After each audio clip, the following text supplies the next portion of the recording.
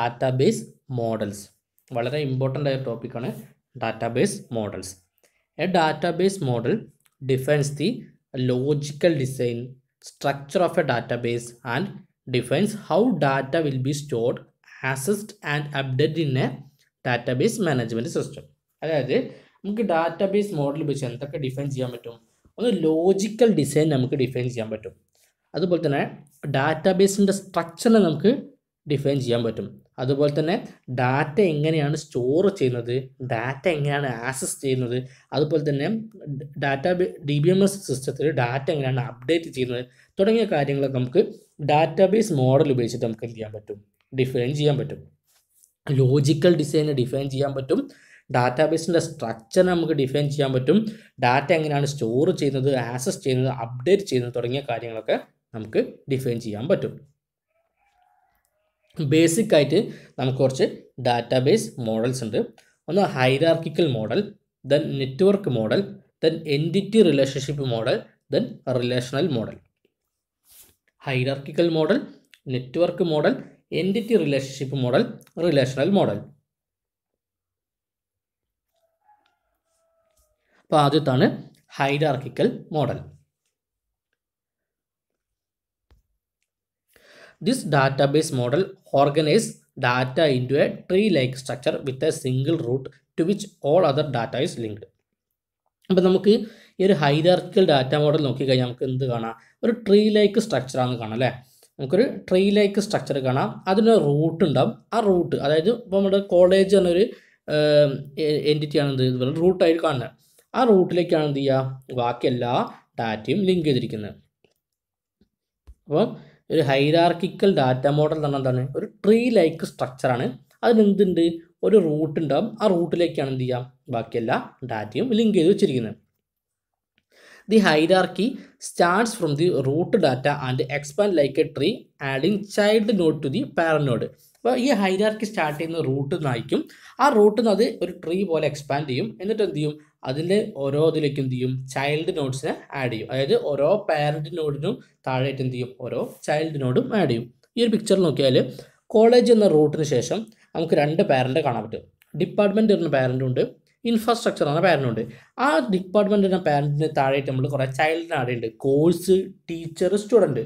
Then course പറഞ്ഞാൽ then അതിനുശേഷം നമ്മൾ ചൈൽഡ് ആഡ് ചെയ്യുകയാണെങ്കിൽ കോഴ്സ് എന്തായി? ഒരു പാരന്റ് നോഡായി. ആ പാരന്റ് നോഡ്, ആ കോഴ്സ് എന്ന പാരന്റ് നോഡിന് താഴെ വരുന്ന രണ്ട് ചൈൽഡാണ് തിയറി, അതുപോലെ തന്നെ ലാബ്. അപ്പോൾ ഇങ്ങനെയാണ് എന്ത് ചെയ്യുക? ഇതിൽ ഡാറ്റയെ നമ്മൾ എക്സ്പാൻഡ് ചെയ്യുക. അപ്പോൾ hierarchy starts from root data. Root data start ചെയ്യുന്നുണ്ട്, ട്രീ പോലെ എക്സ്പാൻഡ് ചെയ്യുന്നത്. എന്നിട്ട് എന്ത് ചെയ്യാണ്? നമ്മൾ ഓരോ പാരന്റ് നോഡും താഴെയായിട്ട് എന്ത് ചെയ്യാണ്? ചൈൽഡ് നോഡ്സിനെ ആഡ് ചെയ്യണം. In this model A child node will only have A single parent node. ഇപ്പോൾ ഈ ഒരു മോഡൽ നോക്കിക്കഴിഞ്ഞാൽ ഒരു ചൈൽഡിന് ഒരു സിംഗിൾ പാരന്റ് മാത്രമേ ഉണ്ടാവുള്ളൂ. ഇപ്പോൾ നമുക്ക് തിയറി എന്ന ചൈൽഡിന് കോഴ്സ് എന്ന് പറഞ്ഞൊരു പാരന്റ് മാത്രമേ ഉള്ളൂ. ടീച്ചർ എന്ന പാരന്റും സ്റ്റുഡൻറ്റ് എന്ന് പറഞ്ഞ പാരന്റും ഇല്ല. അതുപോലെ തന്നെ നമുക്ക് കോഴ്സ് എന്ന് പറഞ്ഞ ഒരു ചൈൽഡ് എടുത്താൽ അതിന് ഡിപ്പാർട്ട്മെൻറ്റ് എന്ന് പറഞ്ഞ ഒരൊറ്റ സിംഗിൾ പാരന്റ് മാത്രമേ ഉള്ളൂ. അതവിടെ പറഞ്ഞിരിക്കുന്നത് in this model A child node will only have A single parent node. This model efficiently describes many real world relationship like index of A book, recipes etcetera. നമുക്കൊരു ബുക്കിൻ്റെ index, അതുപോലെ തന്നെ നമുക്ക് ഫുഡിൻ്റെ റെസിപ്പീസ്, ഇതൊക്കെ നമുക്ക് ഈ ഒരു മോഡൽ വെച്ചിട്ട് നമുക്ക് എന്ത് ചെയ്യാൻ പറ്റും? ഡിസ്ക്രൈബ് ചെയ്യാൻ പറ്റും. അപ്പോൾ ഒരു ട്രീ ലൈക്ക് സ്ട്രക്ചറാണ് എന്ത്? നമ്മളെ ഹൈറാർക്കിക്കൽ മോഡൽ. അടുത്താണ് network model. This is an extension of the hierarchical model.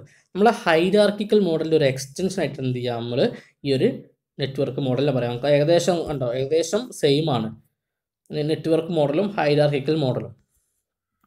In this model data is organised more like A graph and are allowed to have more than one parent node. അപ്പം ഇവിടെ data നമ്മൾ organise ചെയ്യുന്ന രൂപത്തിലാണ്? ഗ്രാഫിൻ്റെ രൂപത്തിലാണ്. അപ്പം നേരത്തെ നമ്മൾ hierarchical model നമ്മൾ കണ്ട ഡാറ്റ ഓർഗനൈസ് ചെയ്യുന്നത് ട്രീൻ്റെ രൂപത്തിലായിരുന്നു.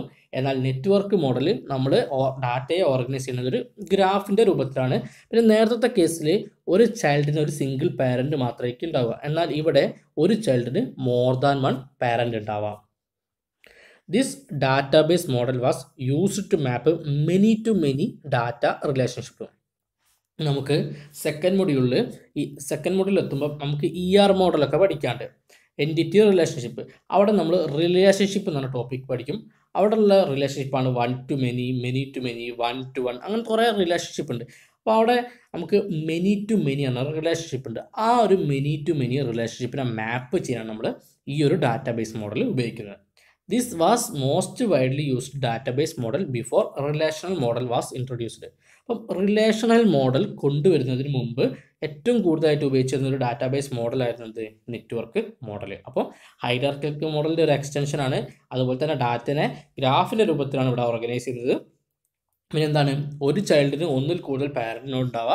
പിന്നെ മെനി ടു മെനി റിലേഷൻഷിപ്പ് മാപ്പ് ചെയ്യാനാണ് നെറ്റ്വർക്ക് മോഡൽ ഉപയോഗിക്കുന്നത്. പിന്നെ എന്താണ്, റിലേഷണൽ മോഡൽ കൊണ്ടുവരുന്നതിന് മുമ്പ് ഏറ്റവും കൂടുതൽ ഉപയോഗിച്ചിരുന്ന ഡാറ്റാബേസ് മോഡലാണ് network model.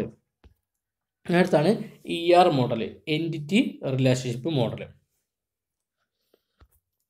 In this database model, relationships are created by dividing object of interest into entity and its characteristics into attributes. അപ്പോൾ ഈ ഒരു മോഡലിൽ നമുക്ക് കാണുന്ന രണ്ട് ബേസിക് കൺസെപ്റ്റ് ആണെന്ത്, ഒന്ന് എൻറ്റിറ്റി എന്താണെന്നും അതുപോലെ തന്നെ റിലേഷൻഷിപ്പ് എന്താണെന്നും. അതാണ് ഈ ഒരു സെൻറ്റൻസ് പറയുന്നത്. എൻറ്റിറ്റി എന്താണെന്നും റിലേഷൻഷിപ്പ് ആണെന്നും. Different entities are related using relationship. അപ്പം നമുക്ക് എൻറ്റിറ്റി എന്താണെന്നും റിലേഷൻഷിപ്പ് എന്താണെന്ന് നോക്കാം. അപ്പോൾ ഈ ഒരു എക്സാമ്പിൾ എടുക്കുകയാണെങ്കിൽ ഇവിടെ നമുക്ക് സ്റ്റുഡൻറ്റ് എന്നൊരു ഡാറ്റ കാണാൻ പറ്റും. അതാണ് ഇവിടെ എൻറ്റിറ്റി. അതായത് റിയൽ വേൾഡ് ഒബ്ജക്റ്റിനാണ് നമ്മൾ എന്ത് പറയാം, എൻറ്റിറ്റി എന്ന് പറയാം. റിയൽ വേൾഡ് ഒബ്ജക്റ്റാണ് നമ്മൾ എൻറ്റിറ്റി എന്ന് പറയാം. അപ്പോൾ ഇവിടെ സ്റ്റുഡൻറ്റ് എടുക്കുകയാണ്, അതൊരു റിയൽ വേൾഡ് ഒബ്ജക്റ്റാണ്. അതിന് എന്തുണ്ടാവും, അതിനൊരു പ്രോപ്പർട്ടീസ് ഉണ്ടാവും. അപ്പോൾ നമുക്ക് സ്റ്റുഡൻറ്റ് എന്ന് പറഞ്ഞൊരു എൻറ്റിറ്റി എടുക്കുകയാണെങ്കിൽ അതിൻ്റെ പ്രോപ്പർട്ടീസാണ് സ്റ്റുഡൻറ്റിൻ്റെ ID, സ്റ്റുഡൻറ്റിൻ്റെ നെയിം, സ്റ്റുഡൻറ്റിൻ്റെ അഡ്രസ്സ്, സ്റ്റുഡൻറ്റിൻ്റെ ഏജ്, അങ്ങനെ തുടങ്ങിയ സ്റ്റുഡൻറ്റിൻ്റെ മാർക്ക് തുടങ്ങിയ കുറേ കാര്യങ്ങളുണ്ട്. അതാണ് ആ എൻറ്റിറ്റി ആയിട്ട് ബന്ധപ്പെട്ട പ്രോപ്പർട്ടീസ്. അതിന് നമ്മൾ ഇതിൽ ER മോഡൽ ആട്രിബ്യൂട്ട് എന്നാണ് പറയാം. അപ്പോൾ ഇവിടെ സ്റ്റുഡൻറ്റ് എന്ന ഒരു കൺസെപ്റ്റ് എടുക്കണം, അത് എൻറ്റിറ്റിയും ബാക്കിയുള്ള അതിൻ്റെ പ്രോപ്പർട്ടീസ് എല്ലാം ആട്രിബ്യൂട്ടും ആണ്. അപ്പം ഈ സ്റ്റുഡൻറ്റ് എന്ന് പറഞ്ഞൊരു എൻറ്റിറ്റിയാണ്. ഇതുപോലെ നമുക്ക് വേറെ എൻറ്റിറ്റീസ് കാണാം. ടീച്ചർ എന്ന് പറഞ്ഞൊരു എൻറ്റിറ്റി എടുക്കാം. അപ്പം അതുപോലെ തന്നെ കോളേജ് എന്ന എൻറ്റിറ്റി എടുക്കാം. അപ്പം സ്റ്റുഡൻറ്റും ടീച്ചറും തമ്മിലുള്ള ആ റിലേഷൻഷിപ്പാണെന്ത്, അപ്പോൾ സ്റ്റുഡൻറ്റും ടീച്ചറും തമ്മിൽ ഒരു റിലേഷൻഷിപ്പ് ഉണ്ടാവും, ഒരു അസോസിയേഷൻ ഉണ്ടാവും. അത് നമ്മൾ റിലേഷൻഷിപ്പ് എന്ന് പറയാം. അപ്പം ടീച്ചേഴ്സ് സ്റ്റുഡൻറ്റ് എന്നല്ല വരാം, ടീച്ചർ സ്റ്റുഡൻറ്റിനെ ടീച്ച് ചെയ്യുന്നു, അതാണ് റിലേഷൻഷിപ്പാണ് വരുന്നത്. ടീച്ചർ സ്റ്റുഡൻറ്റ് എന്ന റിലേഷൻഷിപ്പ്. അപ്പോൾ രണ്ട് എൻറ്റിറ്റി, സ്റ്റുഡൻറ്റ് എന്ന എൻറ്റിറ്റിയും ടീച്ചർ എന്ന എൻറ്റിറ്റി നമ്മളെ അസോസിയേഷനാണ് നമ്മൾ ശരിക്കും എന്ത് പറയാം, റിലേഷൻഷിപ്പ് എന്ന് പറയാം. അപ്പോൾ നമ്മൾ ഈ എൻറ്റിറ്റി എന്താണെന്ന് കണ്ടില്ലേ, റിയൽ വേൾഡ് ഒബ്ജക്റ്റാണ് നമ്മൾ എൻറ്റിറ്റി അറിയാം. അതിന് പ്രോപ്പർട്ടീസ് ഉണ്ടാവും. ആ പ്രോപ്പർട്ടീസാണ് നമ്മൾ എന്ത് പറയാം, ആട്രിബ്യൂട്ട് എന്ന് പറയാം. അതുപോലെ തന്നെ എൻറ്റിറ്റി തമ്മിലുള്ള അസോസിയേഷൻ നമ്മൾ എന്ത് പറയാം, റിലേഷൻഷിപ്പ് എന്നും പറയാം. ഇവിടെ നോക്ക്, entity and entities and ER model is A real world entity having properties called attribute. അതായത് ഒരു റിയൽ വേൾഡ് എൻറ്റിറ്റി ആണ്, റിയൽ വേൾഡ് ഒബ്ജക്റ്റ് ആണ്. അതായത് എൻറ്റിറ്റി ആണ്, റിയൽ വേൾഡ് ഒബ്ജക്റ്റ് ആണ്. അതിന് എന്തുണ്ടാവും, പ്രോപ്പർട്ടീസ് ഉണ്ടാവും. ആ പ്രോപ്പർട്ടീസ് നമ്മൾ എന്ത് പറയാം, ആട്രിബ്യൂട്ട് എന്ന് പറയാം. പിന്നെ റിലേഷൻഷിപ്പ് എന്താണ്, the logical association among entities called relationship. എൻറ്റിറ്റികൾ തമ്മിലുള്ള അസോസിയേഷൻ നമ്മൾ എന്ത് പറയാം, റിലേഷൻഷിപ്പ് എന്ന് പറയാം. അപ്പോൾ ER മോഡലിൽ നമുക്ക് രണ്ട് കൺസെപ്റ്റ് അടിക്കാതെ എൻറ്റിറ്റി എന്താണെന്നോ റിലേഷൻഷിപ്പ് എന്നാണ്. അപ്പോൾ റിയൽ വേൾഡ് ഒബ്ജക്റ്റാണ് നമ്മൾ എൻറ്റിറ്റി പറയാം. അതിൻ്റെ പ്രോപ്പർട്ടീസ് നമ്മൾ ആട്രിബ്യൂട്ട് എന്ന് പറയും. എൻറ്റിറ്റികൾ തമ്മിലുള്ള അസോസിയേഷൻ നമ്മൾ എന്ത് വിളിക്കും, റിലേഷൻഷിപ്പ് എന്ന് വിളിക്കും. ഇനി നമുക്ക് നോക്കാനുള്ളത് റിലേഷണൽ മോഡലാണ്. അപ്പോൾ ഈ ഒരു മോഡൽ കണ്ടാൽ നമുക്ക് ഏകദേശം എന്ത് മനസ്സിലാക്കാം, ഇവിടെ ഡാറ്റ ഓർഗനൈസിന് ഒരു ടേബിളിൻ്റെ രൂപത്തിലാണെന്ന് മനസ്സിലാക്കാം. In this model, data is organized in two-dimensional table and relationship is maintained by storing a common field. അപ്പം ഈ ഒരു മോഡലിൽ ഡാറ്റനെ ഓർഗനൈസ് ചെയ്യുന്നത് ഒരു 2-dimensional ടേബിളിൻ്റെ രൂപത്തിലാണ്. അതുപോലെ തന്നെ റിലേഷൻഷിപ്പ് മെയിൻറ്റെയിൻ ചെയ്യുന്നത് എങ്ങനെയാണ്, അതായത് ഒരു കോമൺ ഫീൽഡിൽ വെച്ചിട്ട് സ്റ്റോർ ചെയ്തിട്ടാണ്. ഇവിടെ നോക്കാം, നമുക്കിവിടെ രണ്ട് ടേബിൾ ഉണ്ട്. ഫസ്റ്റത്തെ ടേബിൾ, സെക്കൻഡ് ടേബിൾ. അതിൽ കോമൺ ഫീൽഡ് എടുത്തിട്ട് എന്തുണ്ട്, ഒരു റിലേഷൻഷിപ്പിനെ അവിടെ കീപ്പ് ചെയ്യുന്നുണ്ട്. ആ രണ്ട് ടേബിളിലെ ഒരു കോമൺ ഫീൽഡ് എടുത്തിട്ട് എന്ത് ചെയ്യുന്നുണ്ട്, മൂന്നാമതൊരു റിലേഷൻഷിപ്പ് കീപ്പ് ചെയ്യുന്നുണ്ട്. അതാണ് അവിടെ പറഞ്ഞത്. ഈ ഒരു മോഡൽ ഡാറ്റനെ 2-dimensional ടേബിളായിട്ടാണ് ഓർഗനൈസ് ചെയ്യുന്നത്. റിലേഷൻഷിപ്പ് എങ്ങനെ മെയിൻറ്റെയിൻ ചെയ്യുന്നത്, കോമൺ ഫീൽഡ് സ്റ്റോർ ചെയ്തിട്ടാണ്. ഈ ഒരു മോഡൽ ഇൻട്രൊഡ്യൂസ് ചെയ്തിരിക്കുന്നത് EF കോഡാണ്. അപ്പോൾ ഈ ഒരു ക്വസ്റ്റ്യൻ പേപ്പർ ചോദിച്ചിട്ടുണ്ടെങ്കിൽ റിലേഷൻ മോഡൽ ആരാണ് ഇൻട്രൊഡ്യൂസ് ചെയ്തതെന്ന്. അപ്പോൾ this model was introduced by EF code in 1970 and since then it has been the most widely used database model. അപ്പം നിലവിൽ ഏറ്റവും കൂടുതലായിട്ട് ഉപയോഗിച്ചുകൊണ്ടിരിക്കുന്ന ഒരു ഡാറ്റാബേസ് മോഡലാണെന്ത്, റിലേഷണൽ ഡാറ്റ മോഡൽ. അപ്പം 1970 EF കോഡ് എന്ന സയൻറ്റിസ്റ്റാണെന്ത് ഈ ഒരു മോഡൽ കണ്ടുപിടിച്ചത്. അതുപോലെ തന്നെ ഇപ്പം നിലവിൽ ഏറ്റവും കൂടുതൽ വൈഡായിട്ട് യൂസ് ചെയ്യുന്ന ഒരു database മോഡലാണിത്, relational model. The basic structure of data in the relational model is table. അപ്പം ഞാൻ പറഞ്ഞ റിലേഷണൽ മോഡൽ ഡാറ്റനെ എന്തിൻ്റെ രൂപത്തിലാണ് ഓർഗനൈസ് ചെയ്യുന്നത്? 2 ഡയമെൻഷൻ ടേബിൾ രൂപത്തിലാണ് ഓർഗനൈസ് ചെയ്യുന്നത്. Tables R known as the relations in relational model and rose are called tuples. അപ്പം നമ്മൾ റിലേഷണൽ മോഡലിൽ ടേബിൾ അറിയപ്പെടുന്ന പേര് റിലേഷൻ എന്നും റോ അറിയപ്പെടുന്ന പേര് ടപ്പിൾ എന്നുമാണ്. എന്താണ്? നമ്മൾ റിലേഷൻ മോഡൽ എടുത്താൽ ടേബിൾ അറിയപ്പെടുന്ന പേര് റിലേഷൻ എന്നും റോ അറിയപ്പെടുന്ന പേര് ടപ്പിൾ എന്നുമാണ്. അപ്പം റിലേഷൻ ഡാറ്റ മോഡൽ ഡാറ്റനെ ഓർഗനൈസ് ചെയ്യുന്നത് 2 ഡയമെൻഷണൽ ടേബിൾ രൂപത്തിലാണ്. അതുപോലത്തെ റിലേഷൻഷിപ്പ് മെയിൻറ്റെയിൻ ചെയ്തത് കോമൺ ഫീൽഡ് എടുത്തിട്ട് സ്റ്റോർ ചെയ്തിട്ടാണ്. പിന്നെ 1970 EF കോഡാണ് ഇത് ഇൻട്രോഡ്യൂസ് ചെയ്ത് ഏറ്റവും കൂടുതലായിട്ട് ഇപ്പോൾ ഉപയോഗിച്ച് കൊടുക്കുന്ന ഡാറ്റാബേസ് മോഡലും റിലേഷൻ ഡാറ്റ മോഡലാണ്. അതുപോലെ തന്നെ ഇത് റിലേഷൻ ഡാറ്റ മോഡലിൽ നമ്മൾ ടേബിൾ അറിയപ്പെടുന്ന പേര് റിലേഷൻ എന്നും പിന്നെ റോ അറിയപ്പെടുന്ന പേര് ടപ്പിൾ എന്നുമാണ്. ഇതാണ് നമുക്ക് പഠിക്കാനുള്ള ബേസിക് ഡാറ്റാബേസ് മോഡൽസ്. അപ്പം